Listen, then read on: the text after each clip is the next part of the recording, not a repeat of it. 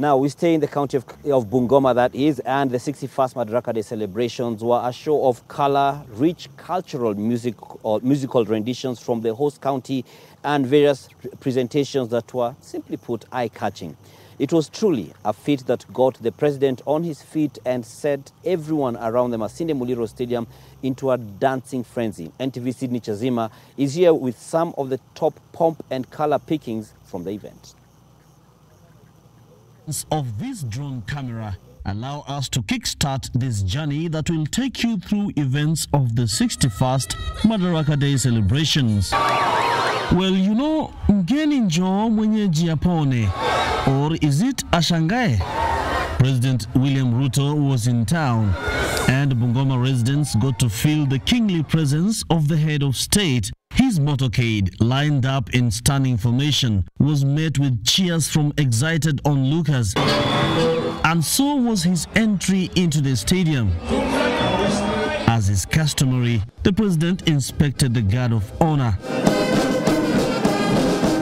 And then the stage was set for perhaps the most eye-catching and adrenaline-rising session, entertainment. The theme for this year's Madaraka Day celebrations was anchored on agriculture.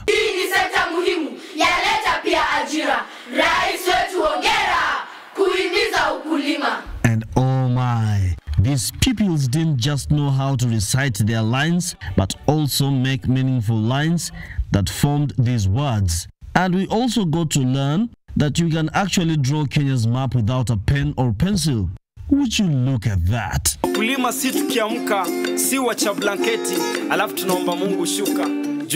There was this spoken word artist whose strong bars would give our news anchor Dan Mwangi a run for his money.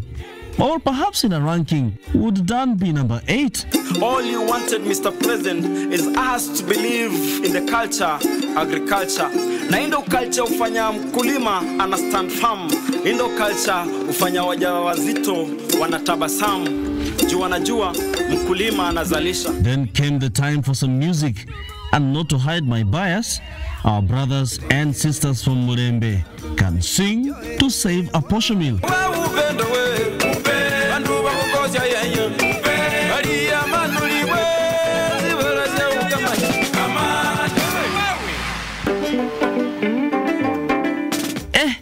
And they can also dance.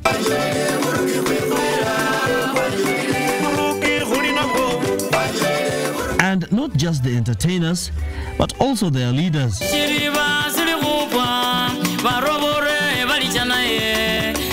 When you visit the music studios in Bungoma, there is a common phrase sung by artists.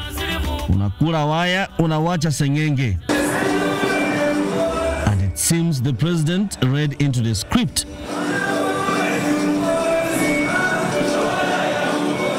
But I think we might need to enroll the son of Mau Mau for some dancing classes. And someone should also tell General Kahariri that even if he doesn't move an inch to the music, we can see him dancing kimoyo moyo.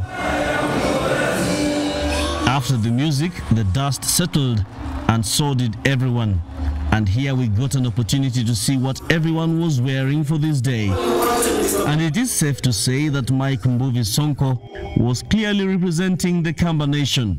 And if he has some bling bling on him and he needs security, we will send this brother with a UDA cap to keep a keen eye on him, because Sonko must keep his shine in place. The sun was scorching though, and woe unto you if you are dressed heavily or you are blessed with Bernard Ndong's hairline. This is where you realize gazeti siya kusoma tu. I think I might start offending some quarters, so I will pause there for today. Until the next celebrations, goodbye. Sydney Chazima, NTV.